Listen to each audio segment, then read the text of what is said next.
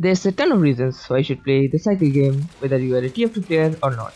So I'll show you some of the reasons you absolutely should be playing this game. But after the 10-second intro.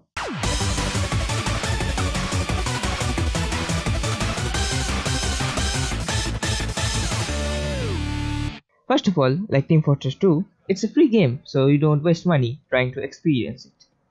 It's a first-person shooter with PvE and PvP action, so you don't have to choose between either of them. The devs also handle the PvE and PvP very intelligently. Let me show you how, but you have to stick around till the end. Spoiler, they have added unlimited ammo in this game. First, you are dropped off on a planet in a capsule ship of some sort with only a secondary weapon, which is a pistol.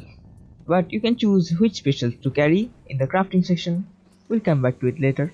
Now with the pistol, you have to kill some AI enemies, mobs or creatures, whatever you want to call them. And after killing a certain number of mobs, you get money, with which you can buy new and better weapons and tools from the shop that will help you out to take on other players and harder mobs. So you can't win fights with players unless you also do PvE and kill mobs. Now the thing is, this game, although might seem like it, is not a battle royale. You have to complete contracts in this game, shown on the left side of the screen, to gain credits. The team with the most amount of credits win the game, if you manage to evac off the planet. You see there's a timer on the screen and it counts down to 0. When 2 minutes are left, the evac ship lands on a planet, shown on your map, and you go there to get off the planet. Although you can play this like a battle royale and be the first person in the server, you can still lose the game by not going to the evac. So when you're starting off as a beginner, don't be aggressive, do the contracts and get to the evac with all the materials you have collected on the planet. If you get killed before you go to the evac, you lose all the materials. You have one respawn in the game, so when you die, you are teleported to where you were first spawned.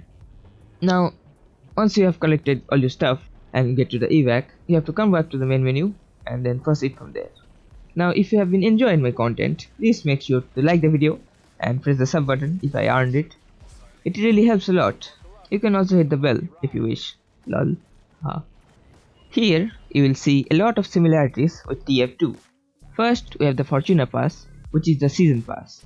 This and the faction section are the only two things that are not in TF2. Other than that, it's kinda the same.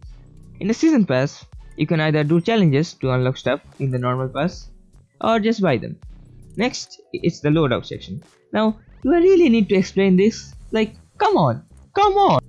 Moving on to crafting. TF2 also has this. It allows you to basically craft weapons, gadgets, abilities, and kits. There are tons of abilities to choose from, like teleporting to making shields. Gadgets include traps, healing shots, and turrets. Man, you don't get to say turrets, my boy. Those are sentries, and you would be damned if I didn't play this game as an NG main. Also, you can upgrade the sentries levels.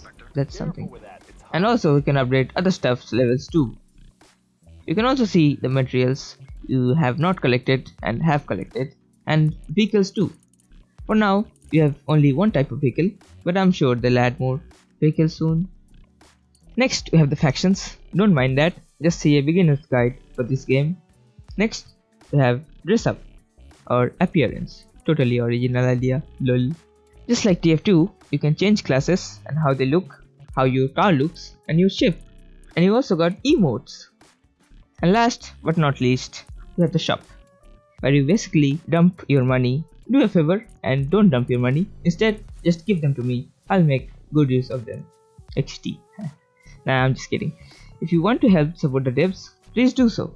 This game has basically zero publicity whatsoever.